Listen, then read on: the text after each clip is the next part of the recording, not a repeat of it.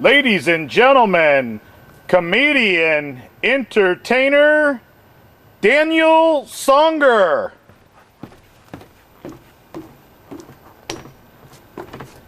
Comedian, entertainer, Daniel Songer, back for Comedy Act 137.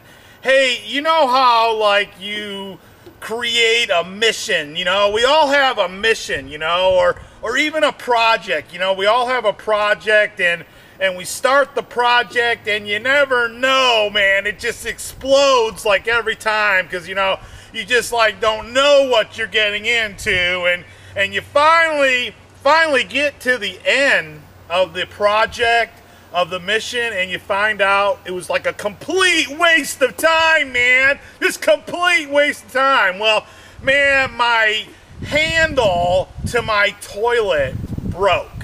And I'm like, man, you know, I gotta go out and replace the handle, you know. So I go out and I start looking at handles, you know. Hey, man, you got your handle on? You guys remember that, you know? Smile! This is my handle! You know, but a toilet handle is like a really big type of fixture in your bathroom, man. It's like very important that you match it, you know, and I'm trying to match it with my light fixture.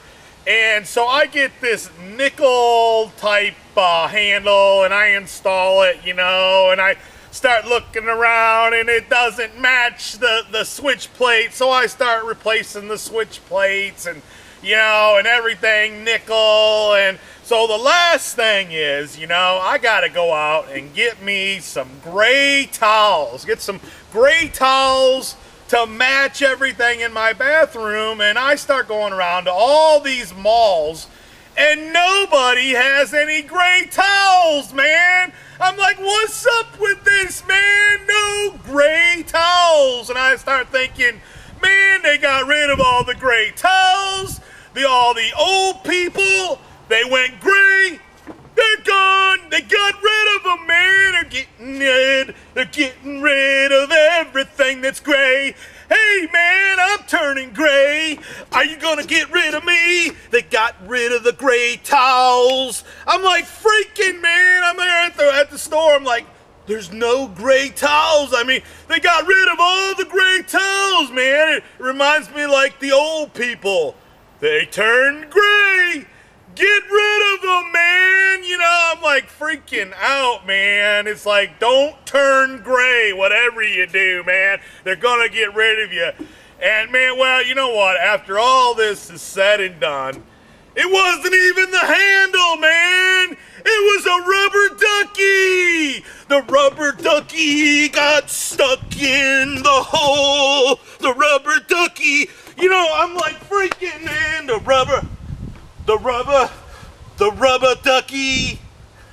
You know, it is coming down to the end of summer. Summer, man, summer is so beautiful.